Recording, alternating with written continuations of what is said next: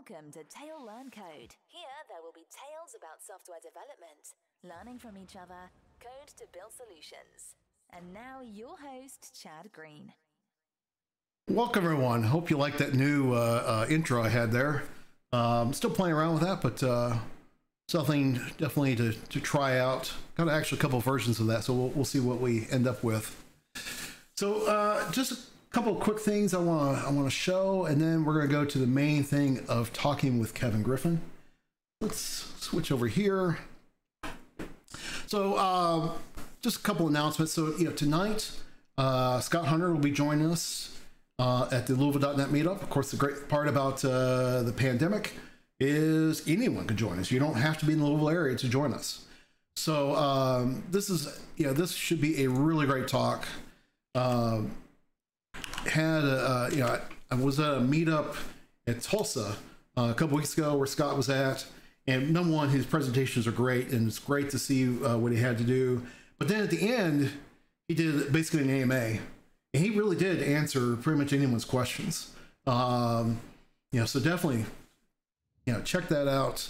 Yes, I'm still using the Papyrus font. Eventually we'll figure something out. What we'll do there. Hey Chris, how's it going? Okay, well that's weird, but awesome that I'm now in your host list. That's great. All right, so sure enough, Scott Hunter tonight. Definitely want to promote Code PaLOusa. That's why we're here today on this particular stream. So Code PaLOusa is August 19th through 21st. This is our 10th year. What a year to try to do something special, because now I have to do everything differently. But I think we found some good ways to make it as close as possible to an in-person event while being online. And sure enough, if you look, we've got a tremendous, actually I meant to go to speakers. We have a tremendous lineup here. You look at these speakers, these are a lot of the great minds in software development who will be here talking over those 3 days. If you for those who get a ticket, you'll have access to all of this all 3 days. So we're not doing any pre-conference only and so forth. It's you buy a ticket, you get everything for everything, or you get access to everything, I should say. And on top of it, most everything will be available afterwards to attendees via recordings. There are a couple that will not because of licensing requirements on their parts. But other than that, everything's going to be available, through the website.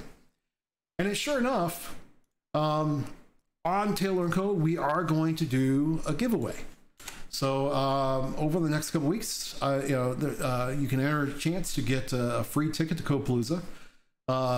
And obviously this is also to help promote my channel, right? As we're getting this going more and more. So sure enough, here, you can type in the giveaway command and you'll get the link to this, so follow me on Tail Learn Code, tweet some things out and so forth, and you get chances. And as you can see, we have different point levels, how many chances you get depending on what you do. All right, then the final thing, and today's the first day of this, but we're doing our speaker series. And I tell you, it was awesome the turnout I got on this. I sent an email, and by the next day, I had all the slots selected. I actually now have got speakers saying, I really still want to do this. Can we? Can you add more slots? And we will. I just won't add them at this time because I still want to do some coding. So I don't want this to become an all interview show. But so sure enough, Tuesdays and Thursdays, actually I already have one more I need to add in. So even the Tuesday before Code PaLOusa, we have a great selection of speakers here again. And most of these are really good friends of mine. There's a couple of folks here who I have not met yet, and I'm really looking forward to meeting. And sure enough, so we're going to start with Kevin. So let me go ahead and bring Kevin on. There we go. And I'm going to look at, I do have it open here. Now I can see that it's open there. So great. So Kevin, to make sure we still have your audio. Yeah. Awesome. Hi. I've been on the screen the whole time. I've been in the little picture. So. I did notice that. It's funny. So with Skype, you get 2 windows. So you get the main window, you get the smaller window. I think that's NDI that's doing that because it's showing you what is actually focused in NDI. I noticed that. I just decided not to move it. No worries. I saw myself on screen and went, "Oh, I should pretend like I'm paying attention." I was waiting to see some weird response or like, "Oh my God, what he's doing!" Yeah, exactly. I'm sitting there picking my nose. Yeah. So sure enough, I've known Sean for I don't even know how long I've known him. Probably close to 10 years. Probably about 8 years or so. I've known Kevin. And sure enough, I will say I'm gonna do a shout out to Kevin. And make sure I type this in right because I'm horrible at typing in Twitter name or Twitch names. But you still got it wrong. Oh, for heaven's sakes! What did I get? Yeah, I did. It's one Kev Griff.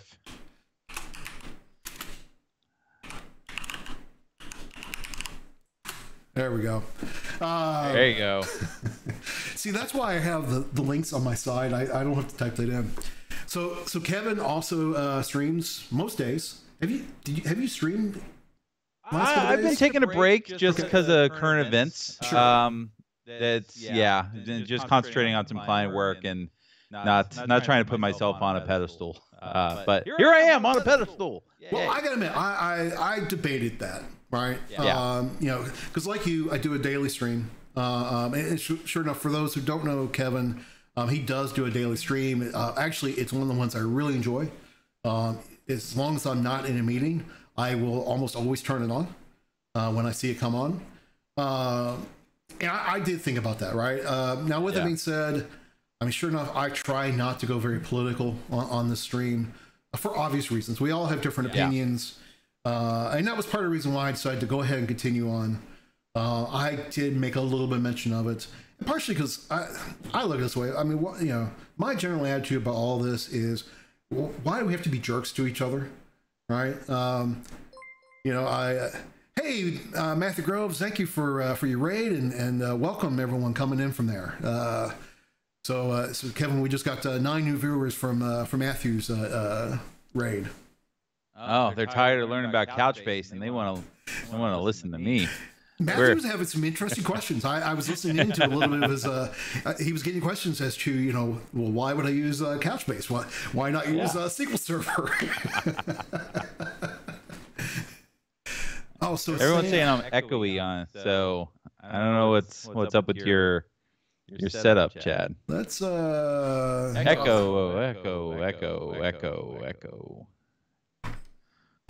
I lowered it a little bit. Let's see if that helps a little bit. All right. But you don't accidentally have me on 2 inputs. That would do it. I do have you on 2 inputs. Okay. Oh, technology is just awesome. Let's OBS is great. It's like, I'll just bring all the inputs in. You know what, we're gonna have to deal with it today, because I know what I'm gonna have to do, but I'm not gonna be able to do that live. I'm gonna have to mess with the Go XLR for these interviews. Sure enough, Kevin is my first one I'm interviewing here, so he gets be my victim. Learn the hard way. That's right. Yeah, that's exactly. That's why I volunteered. If you don't have issues, you might as well have issues with me. Yeah, Matthew's saying good job breaking it. It's all on me. Because I sure enough, I even did a quick recording right before we went to stream. I wasn't paying attention. I was just paying attention. I had audio. I wasn't even paying attention to the quality of the audio. But now I know that I know what I can do. They're saying you sound like you're on a voice changer. Hey everybody. I was gonna say I have a problem with this mic.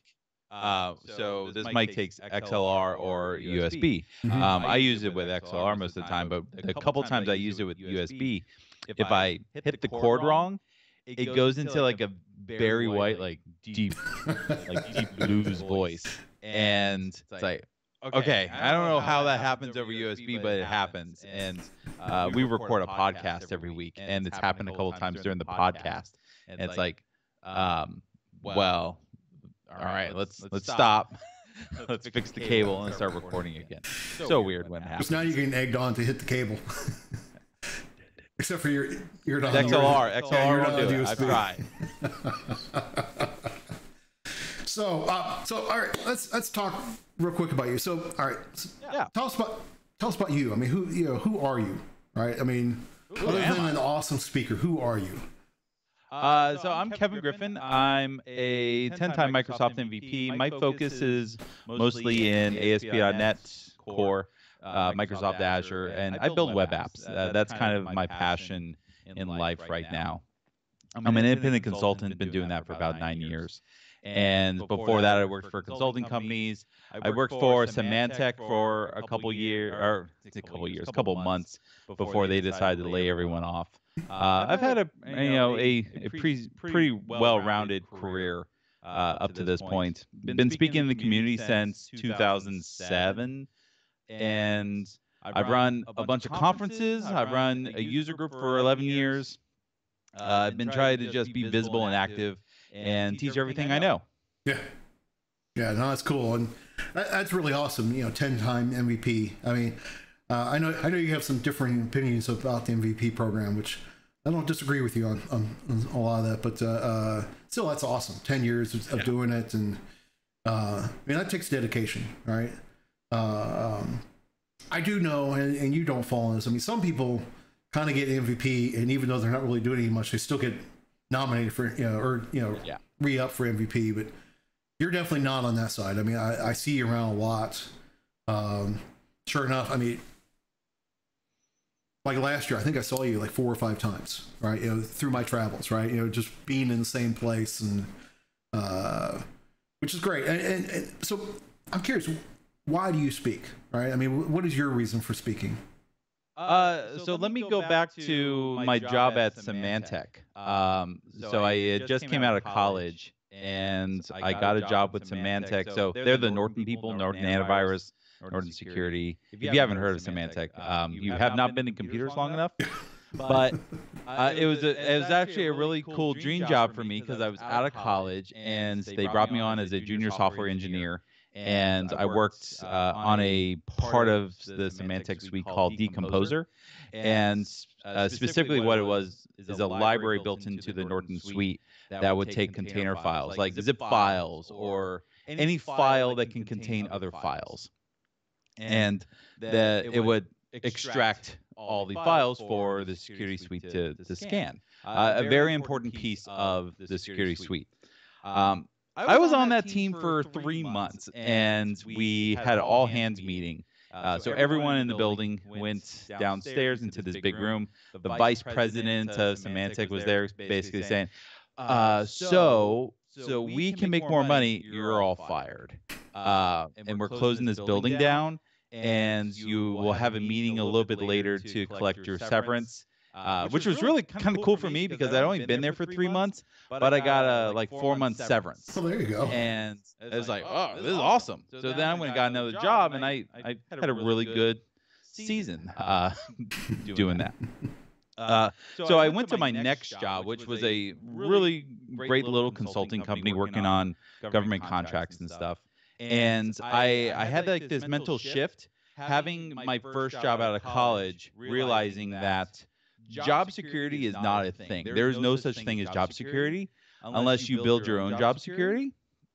So I started looking around in the community. This is back in 2007. So I'm looking for resources where I can just network, build up my own skill set. And I hadn't really considered teaching anything at this point. I just wanted to meet people and learn. I discovered a user group about 2 hours away. So I live in the Norfolk, Virginia area, if you know where that is. And about 2 hours north of me is Richmond, Virginia, our state capital. There was a group there that I learned about. I had just started doing .NET in the consulting job, and I picked it up pretty quickly because I was a C++ guy from college.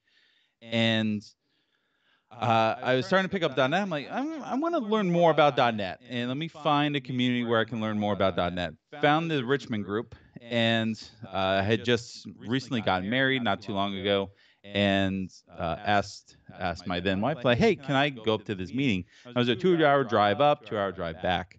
And I did 1 month, met a couple like really great people where if I said their names right now, you would go, yes, I know them.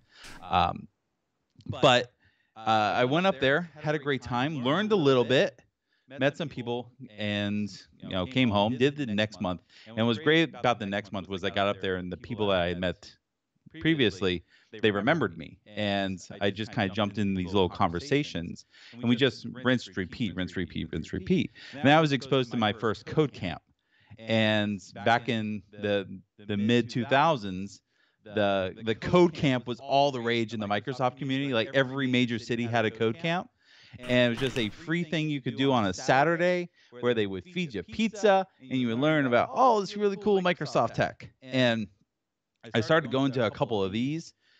So Richmond, there was one in Northern Virginia, there was one in Raleigh, there was one in Philly. I was going all over the place and just getting to know people and just being a part of this little clique of folks who organized and participated in these different events. And I thought, all right, I love doing this. And someone said, Kevin, why don't you try presenting something? And I went, well, hold on now. I will show up. I will help feed people pizza, but I didn't consider actually presenting.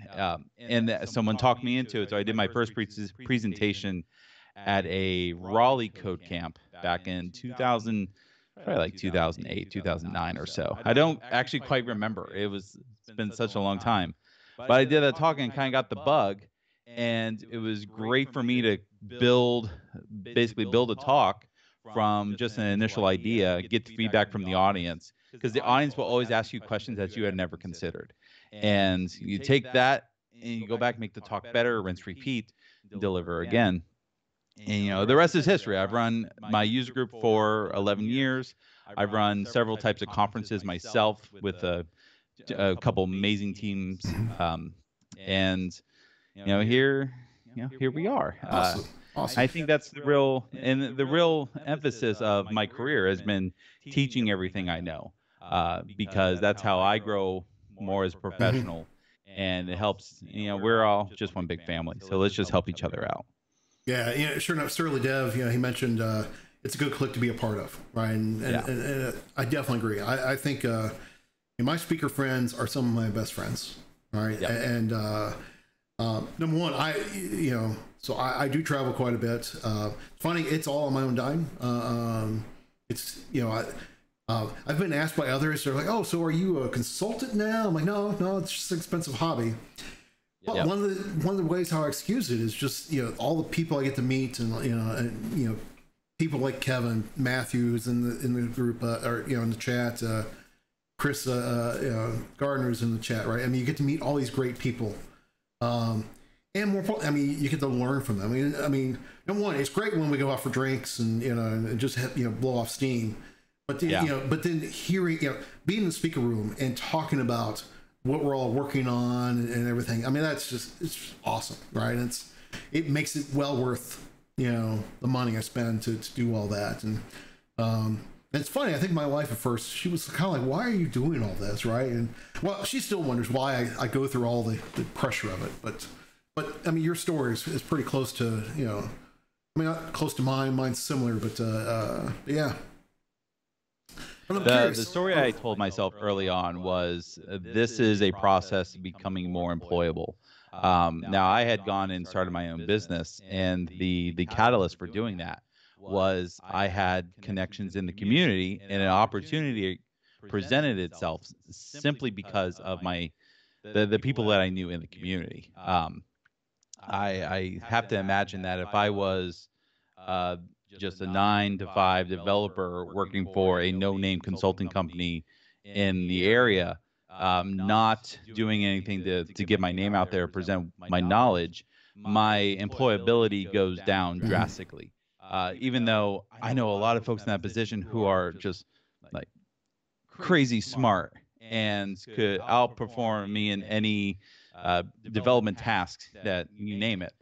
But there's a different there. You go into a company like, look, I am very active in teaching what I know, and I think more importantly, teaching what I don't know, and encountering these problems and just trying to figure stuff out.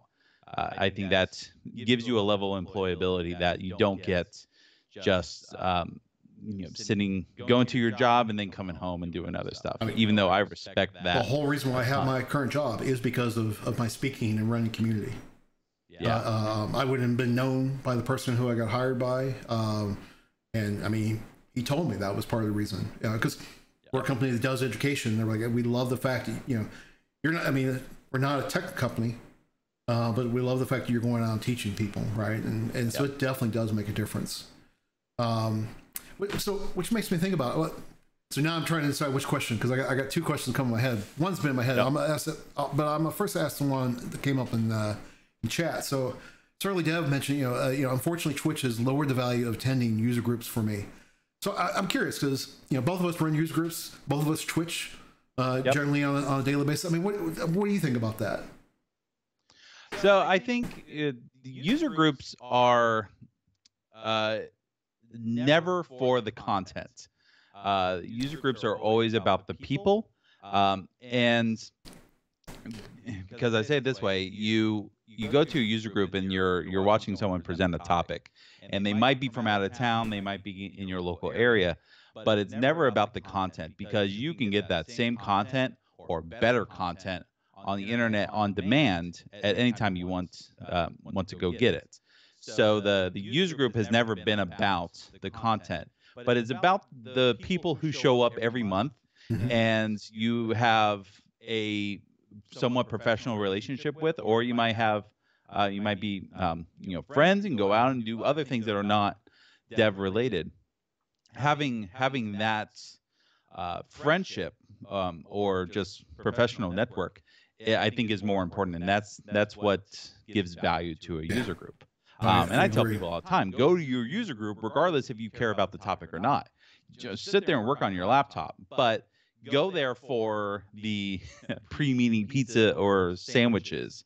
And not that you can do that now, but go there and interact with people and learn where people are coming from, because you never know when you will have the opportunity to help someone else out that's in need, or they might have an opportunity to help you.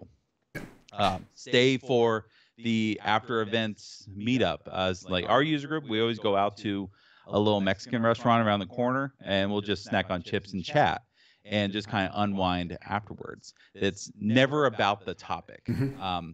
And I think in this case, where like with COVID, where we just can't physically meet with each other until who knows when. But Twitch, I think, is the right replacement at the right time to start getting some of that sense of community, where I can go live, you can go live, our friends like Surly Dev, Matt Groves, Chris Gardner, we all go live, and we just kind of open a window to the world where people can come interact with us, and you get some of that same conversation and discussion.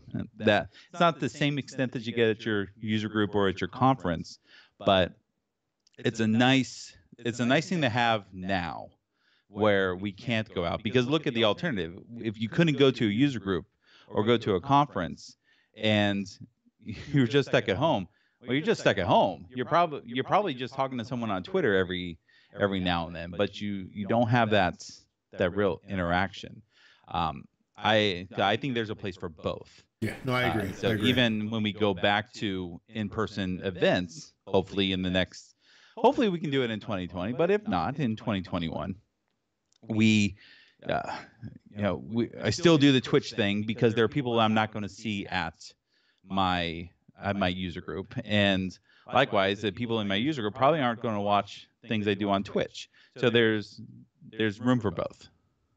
Yeah, that's the funny thing. I mean, so I just started Twitch last month, but I've been talking about it for over a year. It was just so it wasn't in direct response to the pandemic. It's me getting on Twitch. So I've been wanting to do this for a while. It just with the pandemic, that gave me the extra oomph to actually finally get it done, because I couldn't go out and speak and get around. It's interesting, talking about, and there's some comments on the chat about, your point of you don't go for the presentation, you go for the networking, basically. Yep.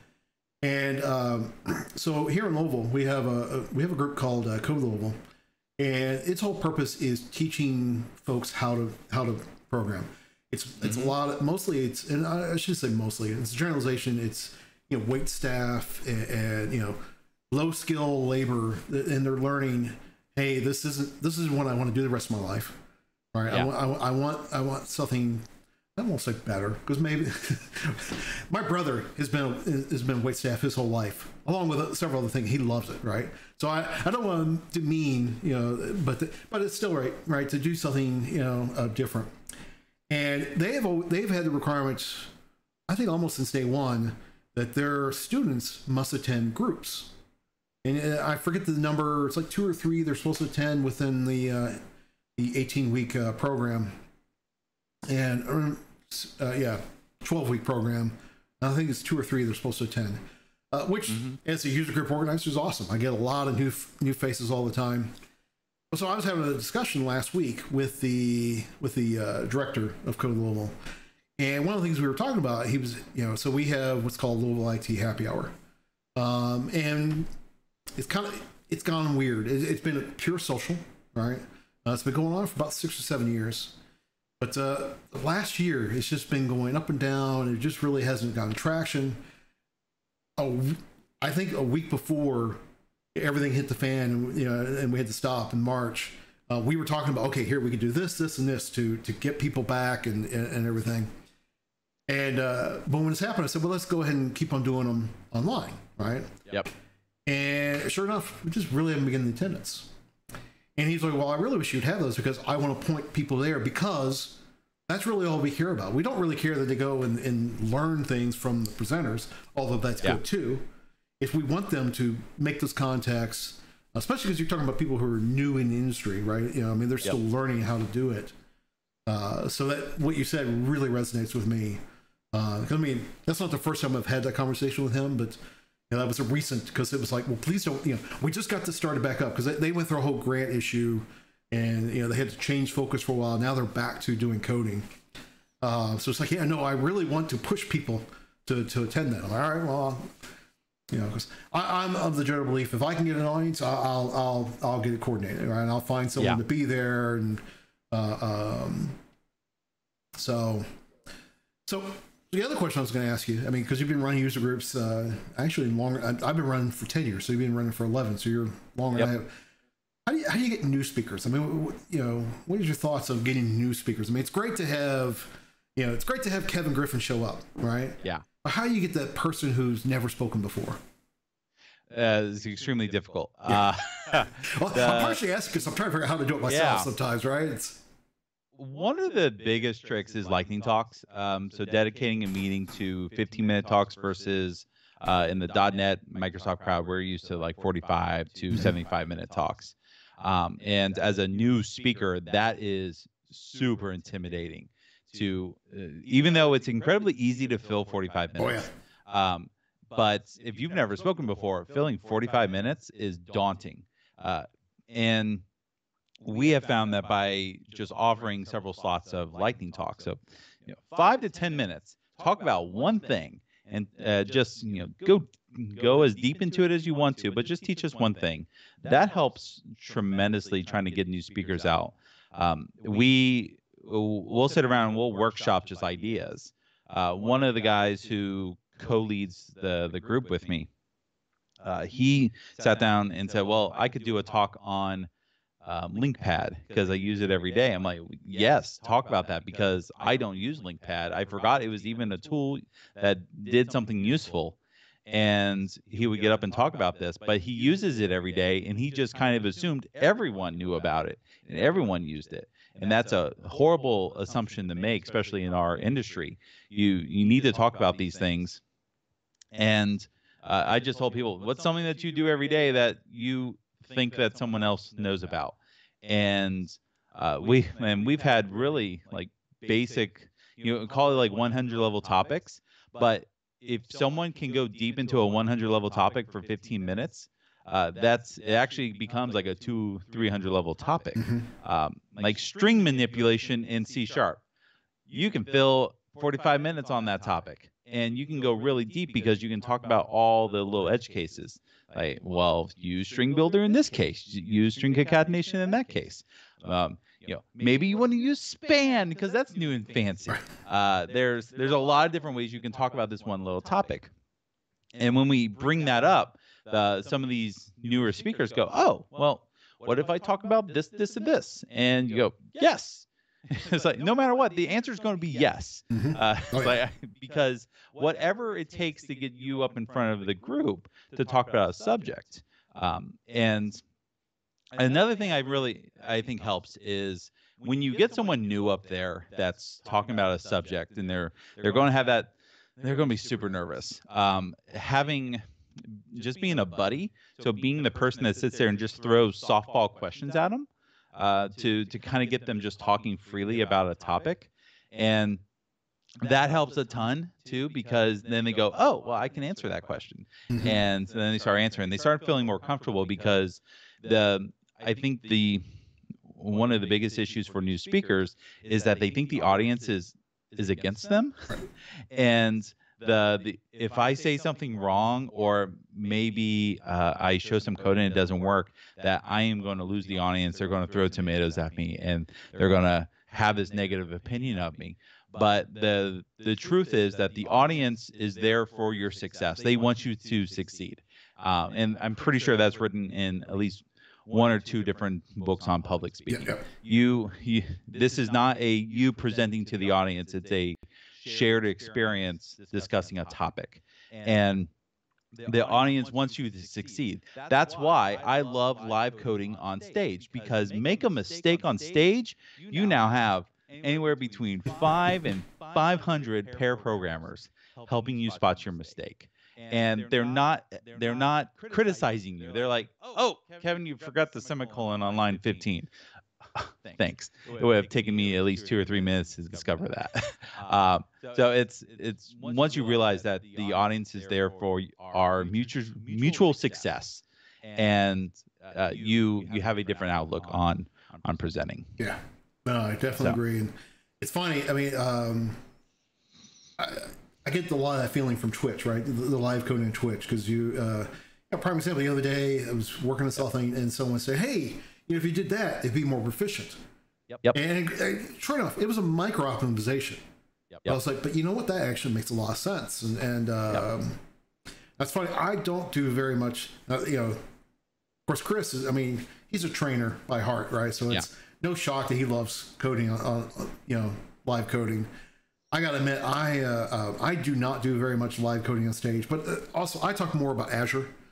And so I do live demos. Your click, wait. Exactly. I do a lot of live demos. Click, wait.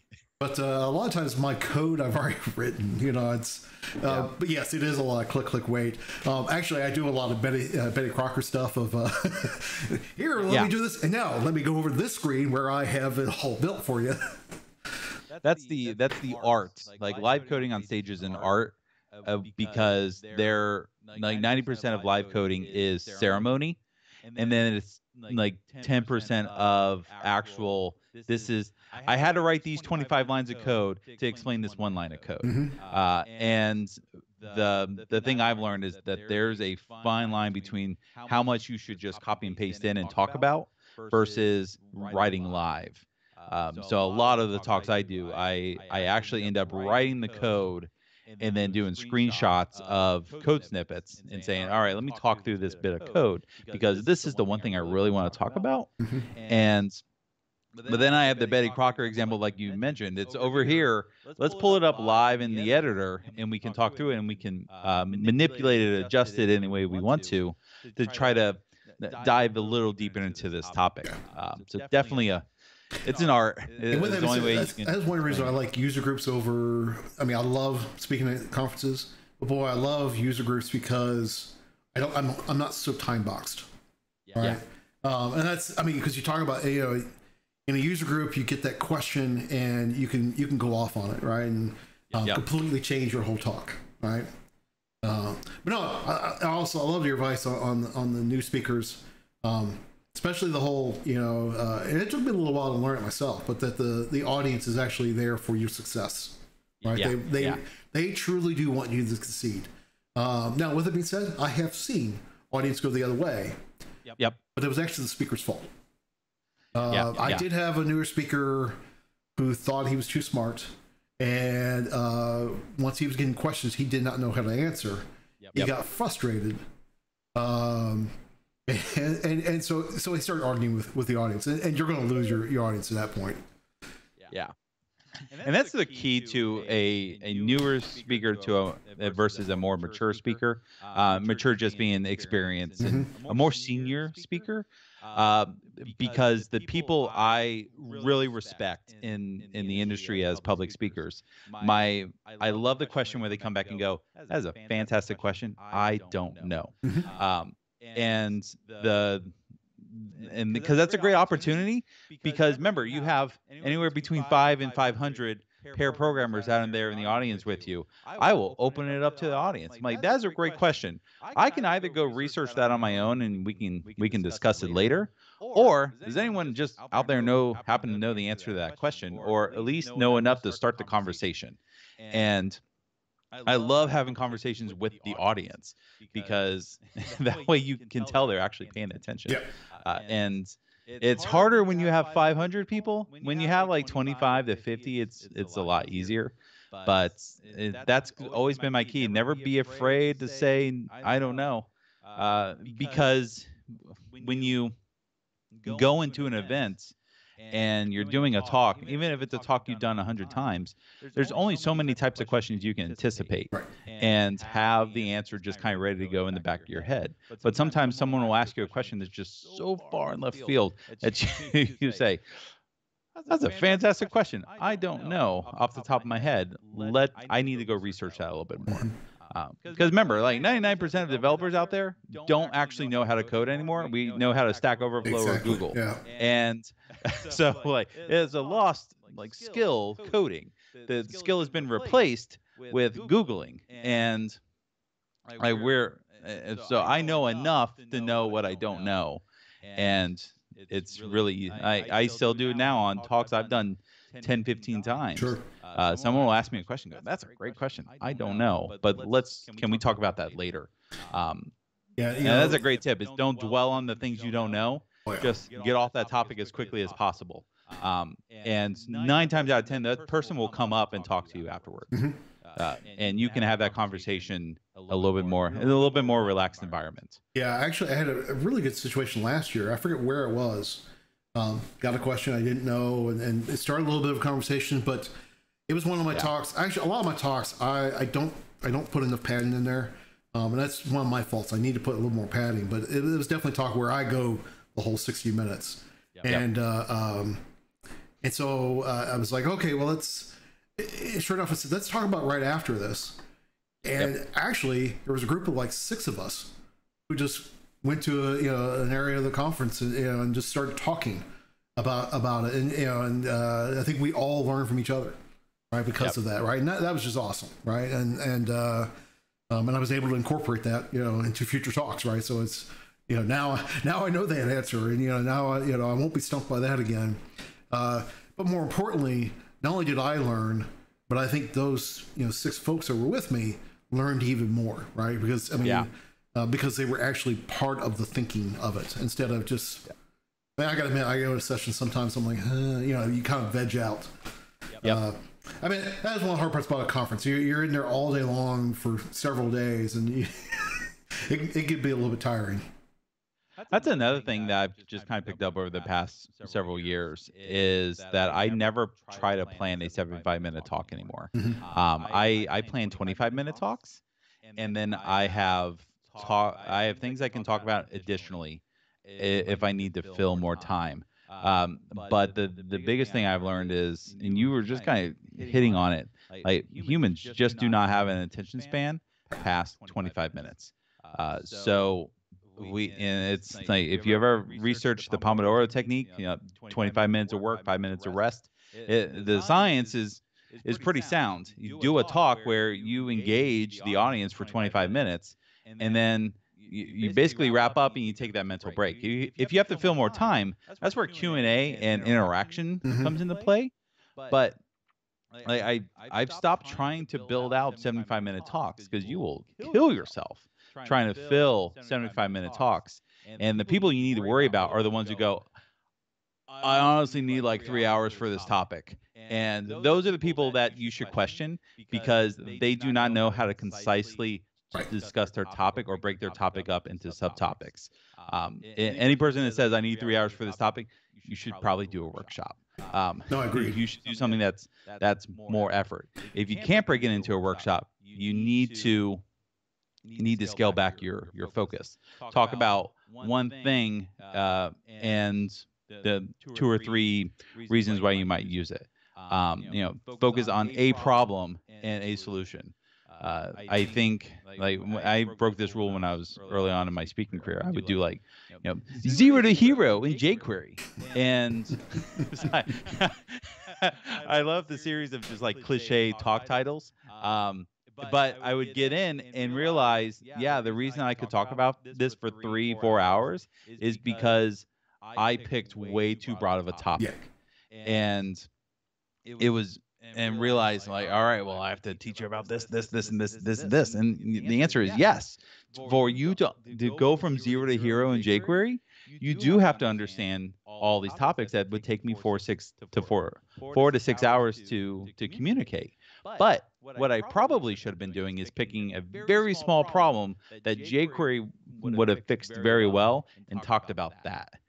Because then that's a 15 to 25-minute conversation, and not 6 hours.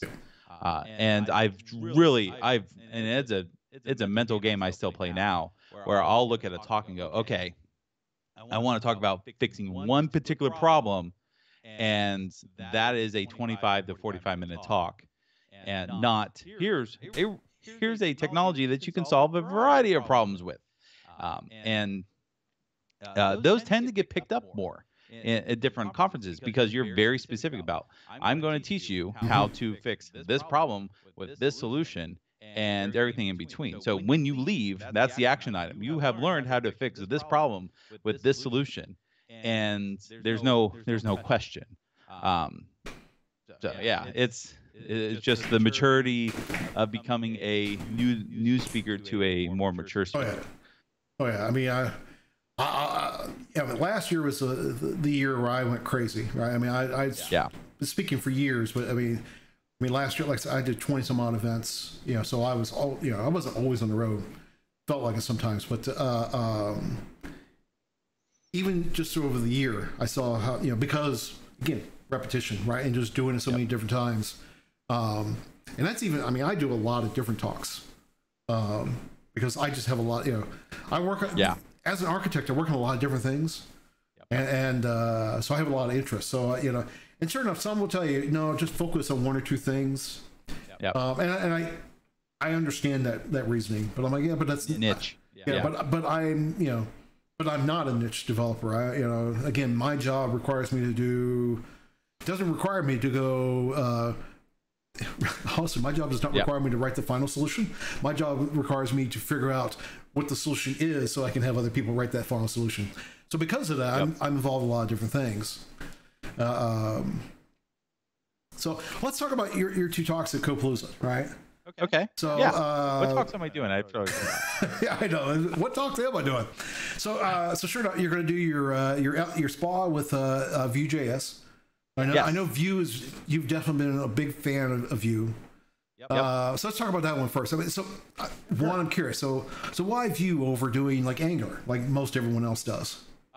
So again, it's like the talk, architecting that talk was solving a very specific problem with a very specific set of solutions. I have been doing web dev for 14, 15 years. So I started with jQuery when jQuery is how most developers got their entry point into JavaScript, we was like, well, I'm not going to do JavaScript. JavaScript's awful, and JavaScript was awful. jQuery made it not as awful, so we kind of came in there. I have built production applications in Angular 1, Angular 2, 3, 4, 5, 6.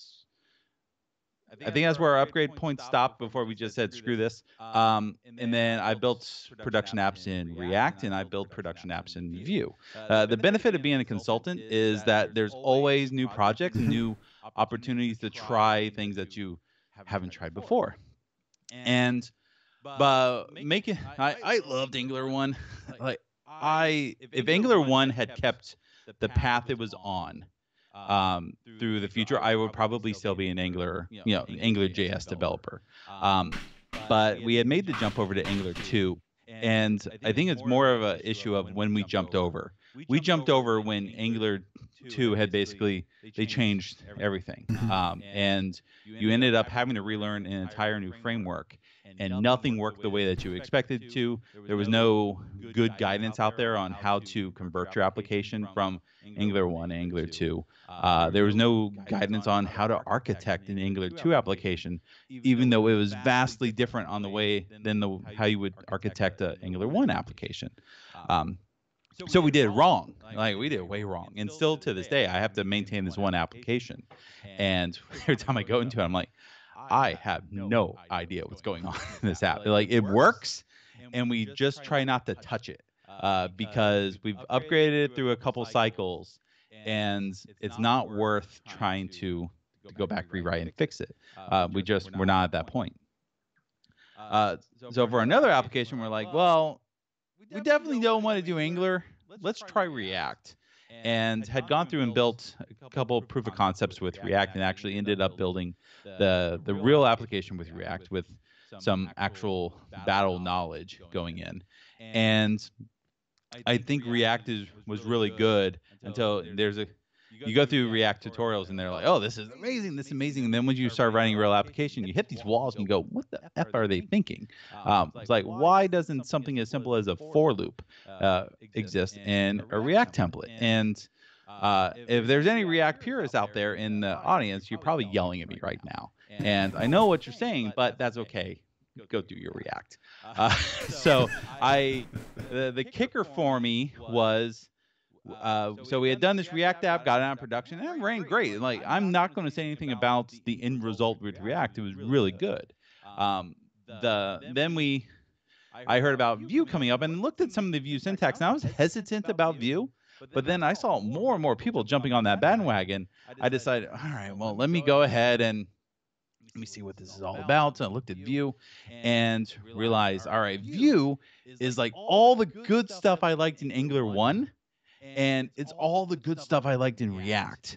And it's in a format that's actually comprehensible. And I can work in it and know exactly what's going on. And so we built this app, put that app into production. Well, we basically have these apps out in production, and when you're consultants and people are paying high hourly rates, you usually go through this phase where you push something out of production, and then you do a little bit of just maintain to make sure everything's up and working, but clients are not in a hurry to give you more money. They want to wait and just see how things run. So we weren't coming back to these apps for a couple months. Well, a couple months later, the React app client said, hey, can we start knocking out this list? Cool, go into it. And realizing that even though I knew React, and we had built a React app, I had no idea what was going on in this code, and it was my code. And so I ended up having to like relearn the simple things in React that I probably should have just known because it wasn't obvious in the framework. So coming back 3 months later, smell test, React failed there. And this is strictly my opinion, and everyone's opinion is going to be different. Vue, we had a similar issue where we put it on the shelf, and we came back to it a little bit later. I picked up the Vue application, instantly knew what was going on because, like the React app, we followed the practices and patterns that people say this is how you build a good React app. We did the same thing with Vue. The Vue app is like, oh, boom, I know exactly what I'm doing here. In a couple cases, it might have just been I don't remember the exact syntax. In React, it was I don't remember the pattern, like because the pattern didn't make it only makes sense when you're deep in it. When Vue is just like I could show, and I show Vue code to new developers who've never done Vue before, and they already know what's going on. They're like, oh, okay, I see what's going on here. So that's why I kind of made the mental shift that Vue was the way that I needed to move forward. Now I'm building single page applications, and I'm using ASP.NET Core as my backend, and there's actually a slew of like just different issues for how you, because you're maintaining two different applications. And most people on the .NET stack building ASP.NET, ASP.NET Core apps are used to everything in one little bundle. My backend code and my front end code, they're all kind of like intermixed in between. And they come into something like single page applications, and they think that it will work the same way, that I'm maintaining one application. It's just a single page application, not a multi-page application.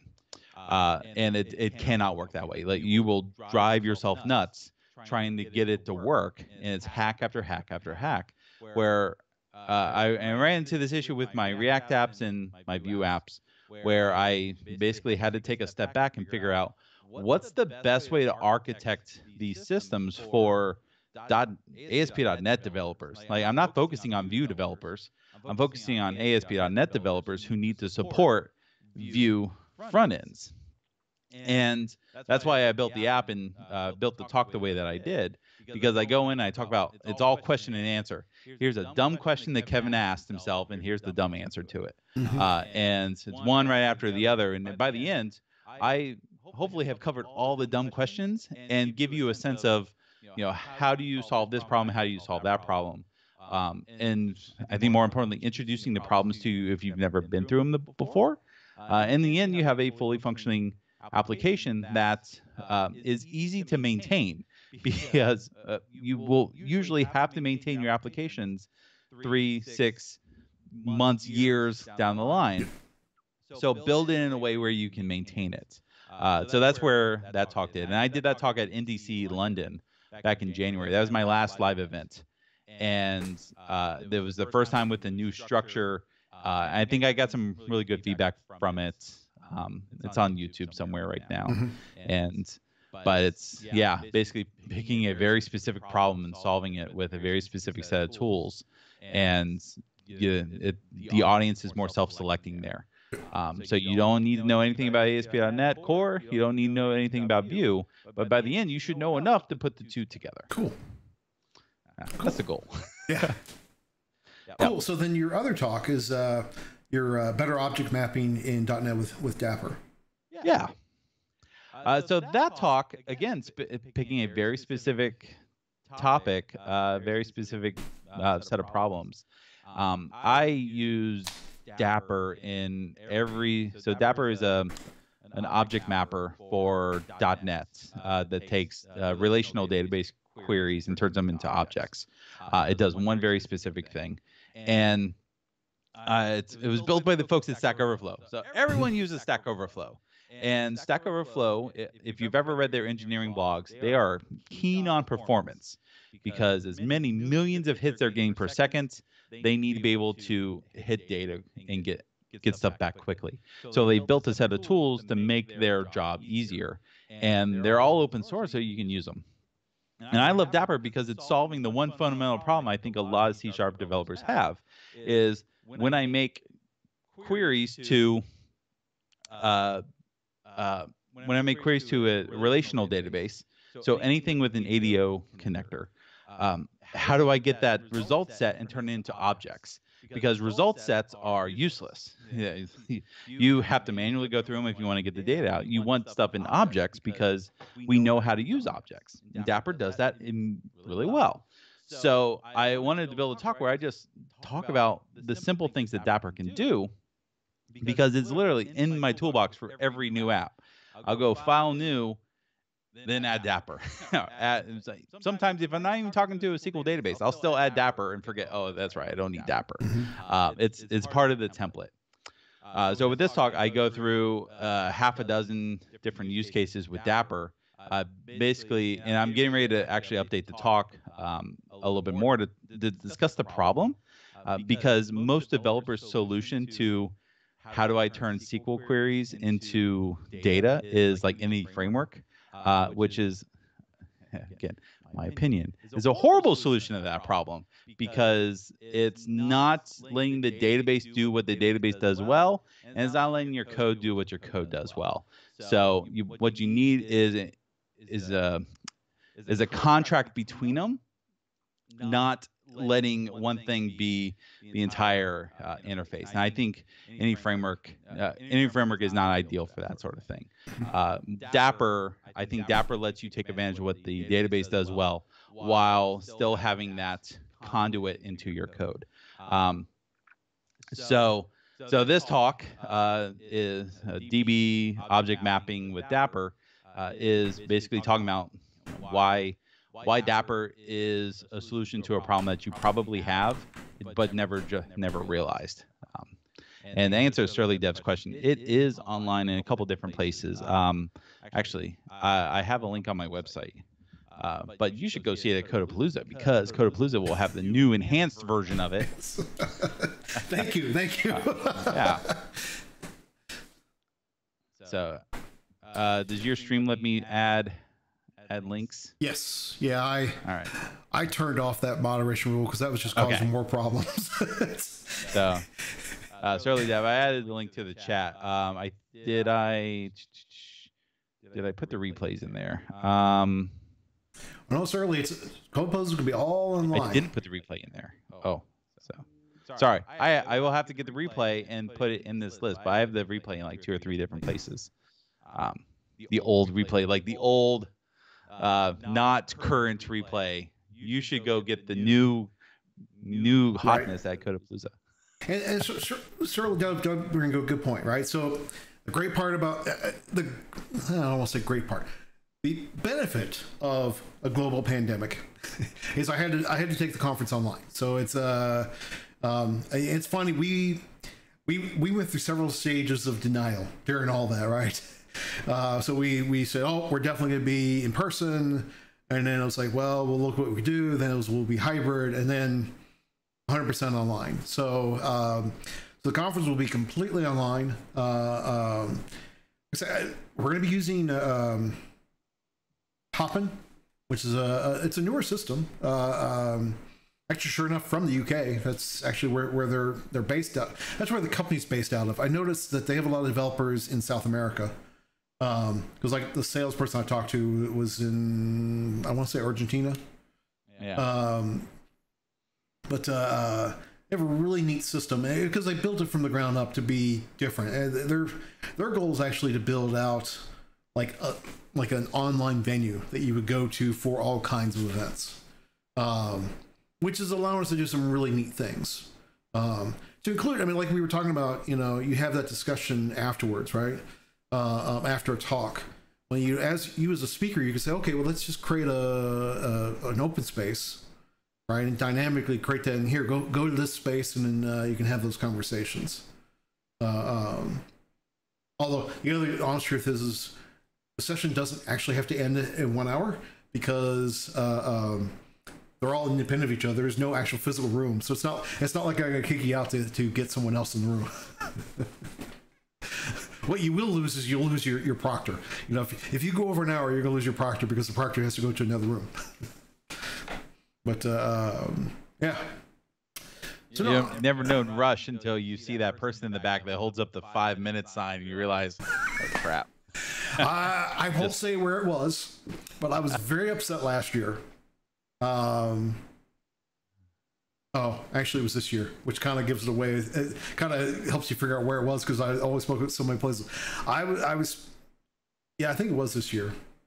And now I'll admit it was Code Mash, right? And the proctor had his timings off. And so I'm going along, and I mean, it's a talk I've given several times, so I know this talk, right? Yeah. I'm going along, and sure enough, I was struggling because I had a really bad cough. Right, and finally got it to subside enough to do a presentation. But I'm going along, and all of a sudden, I should have 20 minutes, and he flashes up the 10-minute card.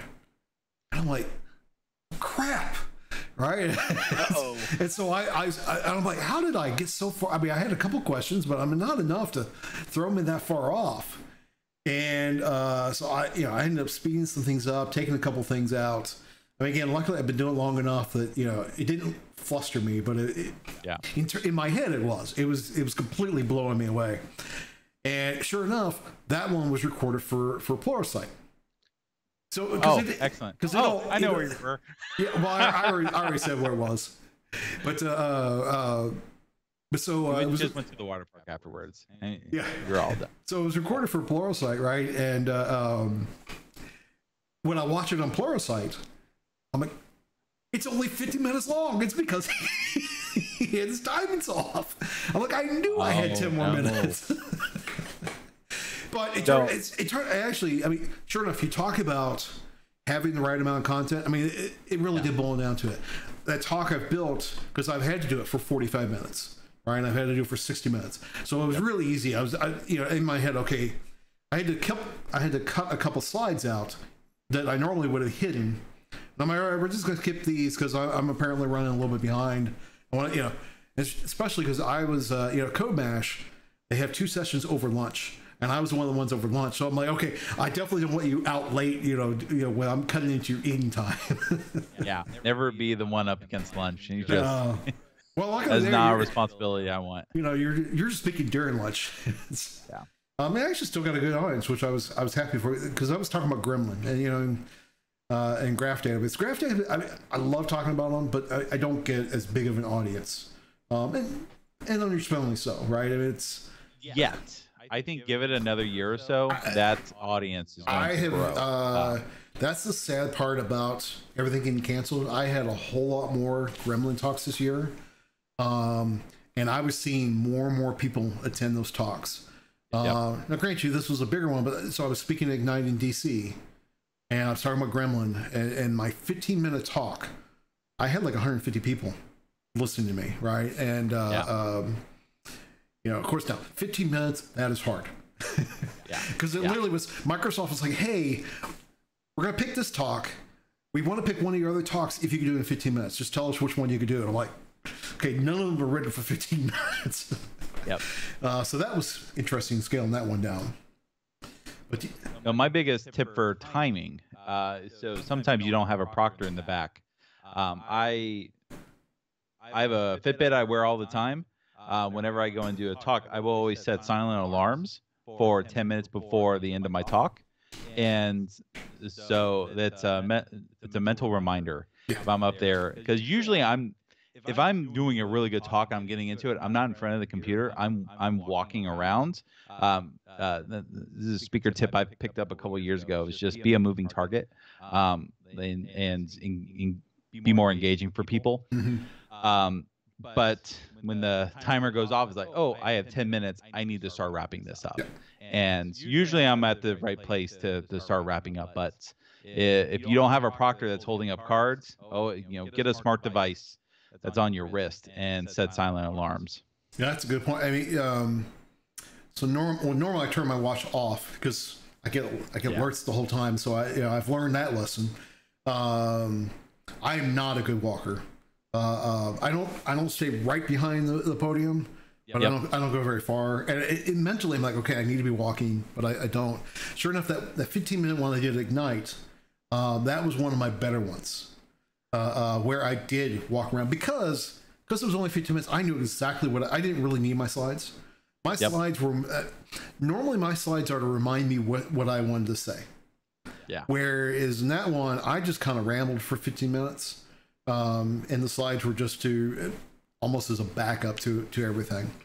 And the nice part was they had a really big clock, so you knew exactly how much time you had left. Which, now, granted, I mean, Ignite, they have a lot of money, right? So it was crazy to see how much money they spent for each one of the cities they were going to. But I could do speaker tips all day. That's a fun topic to talk about, especially with a group of speakers, because someone will always say, "Oh, have you tried doing this?" And go, "Oh, that's a great idea. I've never thought about that before." No, I mean, not that it's always what we talk about in the evening, but that's one of the great things talking about in the evening is learning other people's ways of doing things. Because I know, I don't do it the best way. I'm not saying I don't do it badly, but there's always a better way, right? Yep. And I'm definitely always been trying to improve myself, and I think most speakers are that way. I mean, there's some who I've been doing this forever. I'm gonna do it my way. Yep. But most, I think, definitely, and I think you can learn from most. Yeah. There's a couple I know who I will not mention that you don't want to learn from. I love going to big conferences. So Shirley Devon mentioned NDC, and I loved NDC. It was my first time in the UK, so I went there as a presenter. And what I love about big conferences like that is that you are more likely to get some of the bigger name presenters just kind of stopping in your talk to listen, because you're talking about an interesting topic, and they're always like the most gracious teachers. Say that was a great talk. I have a couple little pieces of advice for you if you're interested, and they'll always ask if you're interested, because some people aren't. But it's always actionable. It's always constructive. And I love events when that happens, because it's just helping everyone out. And even the big speakers, you could do the same thing. I have a couple questions, and usually it just turns into advice, and they take it and make their talks better, because we all just want to learn from each other. That's what this whole community is about. Yeah, I haven't had a chance to just speak in your silo. So I haven't had a chance to speak in NDC. I've submitted, but I just haven't broken that bubble. I am hoping that we can start traveling again this fall, because I am scheduled to speak at the European Cloud Conference, and I'm really looking forward to that. That's it's gonna be neat. It was actually supposed to be last week, and they moved it to end of October. In Nice, France. I mean, not a bad place to be at the end of October. On the Mediterranean. It's but sure enough, I mean, I look at the list of speakers, and I'm really looking forward to it. If for anything else, just to hang out with that group of speakers. But to your point, though, it was funny. I was at a talk, and Jay Harris walks in the room, and I love Jay, and he walks in the room. He's like, "Oh, I want to attend your talk because what you're going to talk about, I need to do." And I'm sitting like, "You want to learn from me?" Yeah, I need to learn from you, man. But it was great. And afterwards, because I asked him, what did you thought? And he gave me some honest opinions. Yep. Because Jay is that perfect type of person. Exactly. Because that was the first time I gave that talk. Give constructive advice. Yeah, because it was the first time I gave that talk, and he gave me some great, and I've given that talk since then, and it was able to implement those changes. I'm actually speaking at Jay's user group this week, LasVegas.net. Oh, cool. Online. Yep. Doing the Dapper Talk. Well, there you go. So if you need another reason to see the Dapper Talk on Thursday. So yeah, actually, I'm actually just talking to Jay the other day. He's going to be speaking in Louisville. Well, in Louisville, very soon. Actually, he's not on the Code PaLOusa list, but I think he's going to get added in because he's asked. He's one of those folks who are always welcome. Plus, the whole funny thing, I mean, for those who know Jay and Christina, they met at Code PaLOusa. So it's a special event for them. I didn't know that was the event they met at, but that's awesome, though. You're like a little matchmaker. I gotta admit, that is the fun part about running an event. I've got like that, like Michael Dowden, who's gotten a good name for himself. His first conference he spoke at was Code PaLOusa. All right, and so which is why every year I see his name, I'm like, there's a special connection to that, right? And there's a lot of folks like that, right, who have done something for the first time. Or your first talk was at Code PaLOusa, Chris? I didn't know that. I guess I assumed you had talked before that, because you were a trainer at that point, were you? Or did you get training? Did you do the training later on? But yeah, exactly. I mean, perfect point, right? Okay, yeah. So he was already a trainer, but that was his first conference. I mean, I didn't even know that, right? It's well, again, awesome. I mean, this is our 10th year. We didn't even know what we were doing. We were just trying to do something special, right? And then because literally a couple days prior to everything happening, I was meeting with the city, finally getting the city involved, because the city's never been involved.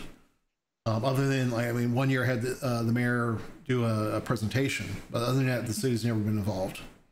And of course, part of the whole purpose of the event is to promote the city, right? To show off, all the great things we're doing in the city.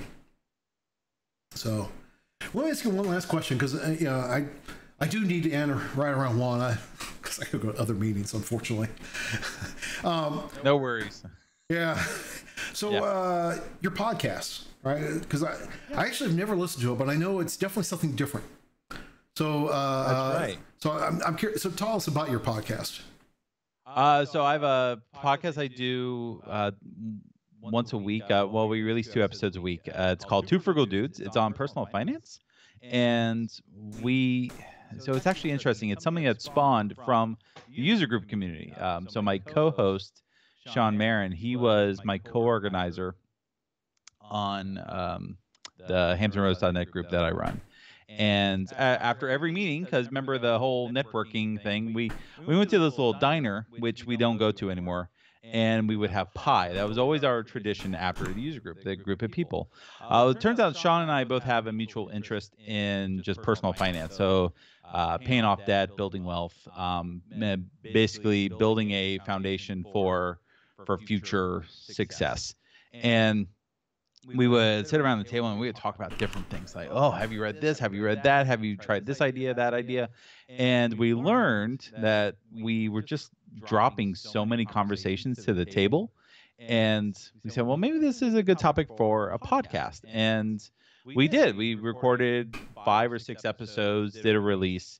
And then, 3 years later, we're almost on episode 200. And we've learned a ton about this community, but it's something that's not tech, and it's introduced us to a whole new community of people. Because the personal finance industry is massive, and there's all kinds of amazing people over there that just, again, teaching everything they know. And we just try to do the same. So twofrugaldudes.com, we do we cover a lot of different topics. So our whole idea is making personal finance accessible for everyday people. So if you have no idea, you have a 401k, but you don't actually know what your money's going into, you should probably listen to the podcast, because we try to demystify a lot of these personal finance topics. And so whether you're paying off debt or trying to just put some money in the bank, or you're at the point where you're ready to invest in real estate or something higher, we try to cover this large variety of topics and demystify the stuff that's complicated, because at its ground level, personal finance is pretty simple. We're just not taught about it unless you go trying to learn for yourself at a later age. So Two Frugal Dudes. Yeah, I've been doing that for 3 years. It's a nice thing to have that's not tech. Yeah. I do need to check it out sometime. I wouldn't say I regularly, but often I'll listen to like Dave Ramsey. I really like the way it's very simple. I don't necessarily agree with everything he says. I call it the gateway drug to personal finance. Because for a lot of people, and that's how we got started, is if you only know what you learned in school, or a lot of times people's parents just were not good with money, or the world was different 30 years ago, 40 years ago. You could not know anything about finances and get into a job with a pension and be pretty well off. I mean, that is not today. Like today, if you're not putting money away for your retirements or for just for the future, you're setting yourself up for failure. Because or better yet, not to make it political, you're setting yourself up to be dependent on the government, and that's usually not the best end game. So let's let's set ourselves up for independence. And as software technologists, like, we are not in an industry that is lowly paid. Like, even a junior level software developer should be making a decent living compared to, you know, the alternative, working fast food or, you know, working in retail or something like that. You should have a base income, and it's what you do with it initially that will set you up 20, 30, 40 years down the line. So we want to help people hit those goals. We're about financial independence, because financial independence will set you up to do so much more good in the world than being financially dependent. Oh, yeah. No, I definitely agree. So especially like the one of the biggest, I guess, reviews we got. So I have a person out there that I know and I respect a ton. He was talking about he has debt. He's not able to freely give his money in the way that he wants to, and with the current environment, he wants to give to these different organizations that are supporting Black Lives Matter. You have the bail funds. You have all these good causes that just need resources to continue doing the work that they're doing. And when you're in a position where you're not financially independent, you are not able to give to these things that you really want to give to. But when you are in a position of financial independence, your bills are paid every month, you don't have any debt, you are putting money away for retirement, you're investing for future wealth, that puts you in a position to just freely give as much as possible. And that is a really good place to be in. And I want everyone to be in that position, because it's just your quality of life is going to be way better than it was before. If you're paying car bills, credit card bills, you name it, student loans, these are all massive problems in our society right now. And life would just be so much better if those were not around. So, yeah, I'll get off my soapbox. That's what I wanted to do. All right. I mean, it was like I said, I think it's a great cause that you're doing there, and it really goes to, I mean, what we've been talking about, just helping each other out. Right. Yeah. You're helping technologists learn technology. You're also helping people just, live a decent life, right, and actually be able to enjoy life. Or more importantly, enjoy life for a longer period of time. Exactly. Part of the problem, people enjoy life, and then they're in debt so much they can't enjoy life anymore, right? It's so yeah, no, I definitely more than willing to promote that. Even, like I said, even though I haven't even listened to it, I mean, it's a great idea, right? One of our favorite interviews, I'm not going to give out his information, but his name was John, and John, he retired early. So there's this segment of the financial independence movement called FIRE. So financially independent, retire early. Retire early meaning like in your 30s and 40s versus your 60s and 70s. And so he retired early, and all he does is travel the world with his family, and they go to all these really cool, exciting places. And he doesn't work. Like he did the heavy work up front, and now he's just living off the dividends. And I think that's what I aspire to be, because I love the work that I do, but I don't necessarily want to be forced to do that every day. I want to be more selective about the work I do, and just concentrate on the things that I enjoy, not the things that I do just to pay the bills. So, like, let's make that jump, and that's part of our philosophy. Let's set ourselves up so we can make that jump. Awesome. It's been great having you for the past almost hour and a half. This has been a great conversation. I have to figure out my audio. Although I am curious on the chat if it got any better. I did tweak a setting. Am I echoey? Because hello, I did find if I turned down the system volume, I was noticing in my headset it was better. But I don't know how well that came over the stream. I'll check out the recording afterwards. But again, I really appreciate it, especially because you're my first one. So it's I really had no idea what I was going to do coming into all this. There's nowhere to go but up from this point, Chad. Yeah. Okay, so Sir Ledette was he put on his headphones, which lessened it before you did any tweaks. So I got audio did get better. So okay, great. So maybe apparently I need to not leave my system volume on full percent, which I might need to be. You know, I don't normally have a whole lot of audio during my other than my mic. Maybe need to adjust that anyways. Well, great. Like I said, it's been great. Let's go ahead. So Code Rush is out there. Mark Miller. Always a lot of fun to watch him do what he's doing. I mean, we're talking about someone who has a lot of energy. Yeah. I love Mark's his facade around his stream. Every time I go watch him, it's like, whoa, there's a lot going on here. Yep. Did I? Okay, yeah, there we go. So yeah, we're gonna go over and raid Code Rush again. Thank you, Kevin. Again, I'll be streaming again tomorrow, 11:30. We'll be doing code again tomorrow. And then Thursday, Sean Weitzel, who happens to be in the chat, will be on the hot seat. And like I said, nowhere to go but up from this point. Like Sean is definitely like above and beyond me. I don't know about that. I give Sean a hard time. Sean's a good friend. All right, thanks, and I'll see everyone later. All right, take care, folks. All right. Yay. All right, and we're in. You see the raid coming over. There we go.